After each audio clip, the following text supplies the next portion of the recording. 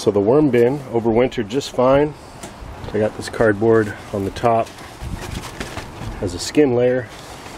And about halfway through the winter, I'd noticed there was quite a few fungus gnats in here. So I just added fresh, dry coconut coir all over the top to help soak up some of that moisture, and that took care of the problem really quick.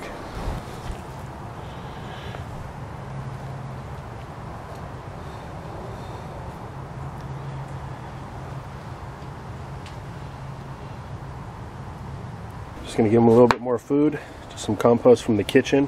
Got some banana peels. I've got some expired bananas at the bottom, just some peels from vegetables, and coffee grounds, even a paper towel. Just gonna dump that in. And I'll just backfill this stuff in.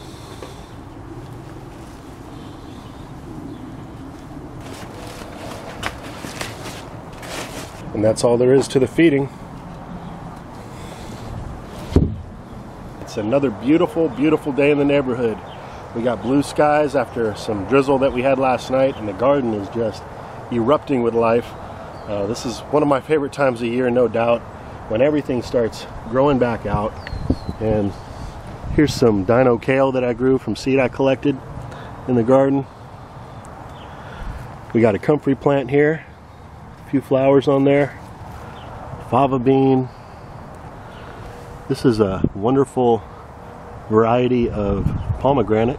The name is wonderful. And here's a rosemary hedge that I pruned back quite heavily this year. And I'll be utilizing all the trimmings of this rosemary bush here, along with some mugwort and some sage, and making some incense.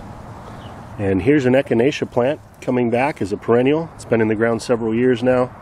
And you can see this nasturtium is starting to creep up the trunk of this fig tree here as a vining layer. Also, there's a hop vine that's made its way over to this fig tree, and it started climbing up. Without me training it, it's just crawling up as a vining layer. And I just want to share with you really quick how I went about pruning my jujube trees this year. This is another tree that requires pruning, otherwise they'll get extremely tall and spread out, so you want to keep this plant under control. Basically, I was just going along with what the plant was telling me. So you can see on each side branch here I left 2 nodes to push out the new growth. Here's another one over here. Getting good results. And I haven't given you an update on the bamboo in quite a while, so here it is. These are all clumping bamboos, so they won't spread out invasively into my yard or my neighbor's yard. This is a wild plum that when we moved onto this property, it was already here. It was actually just a stump, and it started resprouting and growing up. And now, actually I've been getting fruit off this for the last couple years, and it's kind of sour, but I like it. And I wish I would have captured the blooms that were on this tree earlier. It was absolutely beautiful. But it also makes a pretty nice privacy hedge along the fence line there. Many folks might not know this, but bamboo shoots, when they first start to emerge from the ground, are edible. See over here at the end, I've got another cardoon. This was grown from one of the pups that was growing around the mother plant that I've featured many times in my videos, and you can see how large and well it adapted. Now, a quick design tip I want to share with you is when you're designing a polyculture, perennial-based food forest type system, it can sometimes look a bit chaotic, and the way you can tie that all together and create continuity is by sprinkling similar plants all throughout your entire design. That color is going to pop and show up, and it's going to tie everything together really nicely. So this year, and I do it a little different every year, I've got about 50 or so barrage plants that are sprinkled throughout the landscape. I have fava bean sprinkled throughout the landscape. I have pepper plants and ground cherries. And you'll see that repetitive theme popping up all throughout the design. Although it's a little bit hard for me to illustrate this for you at this time because everything's just starting to grow up, it'll become apparent later on as I continue to do these tours back here, so something to think about. Well, that's it for now, everybody. Thanks for watching. I want to leave you with something a little bit different at the end of this video, and that's some footage of a hike I went on yesterday with the dogs. It was an absolutely beautiful, stunning evening. Just a wonderful night to get out and connect with nature, and I thought you might enjoy it. So with that, I hope this video finds you and finds you well, out in the world and out in your garden, planting more abundance in your life. Take care, everybody. I'll be talking to you again soon.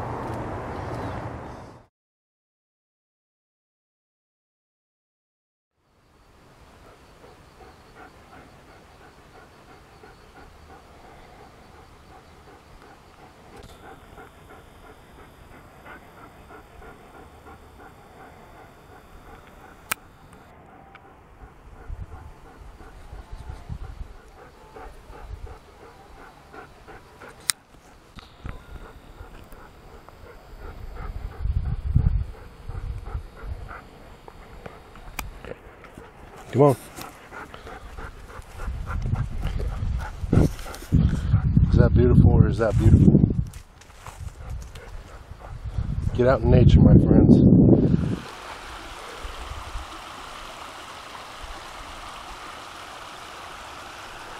And every time I head out on these hikes, I bring my camera along, so you never know what you might capture. And tonight, I'm just capturing my feelings, my moment in space, my moment in time. If you can dig that. We got my Vibrams on. Oh, look, there's a deer over there.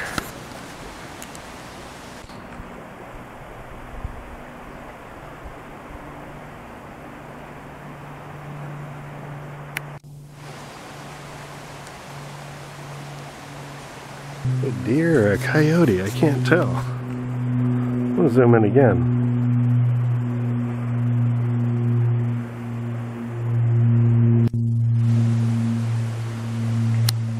That's a freaking stump. That's a stump. Oh man. So my challenge for you today, whenever you're watching this video, is to do something today that makes you happy. Whatever it is. It's a hike, a bike ride, a walk, go to the movies, make an awesome dinner for yourself, hang out with your friends.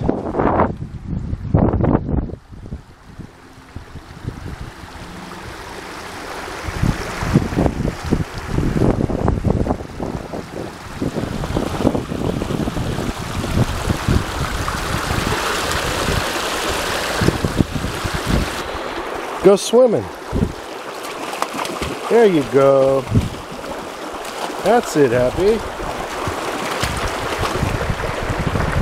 Atta girl.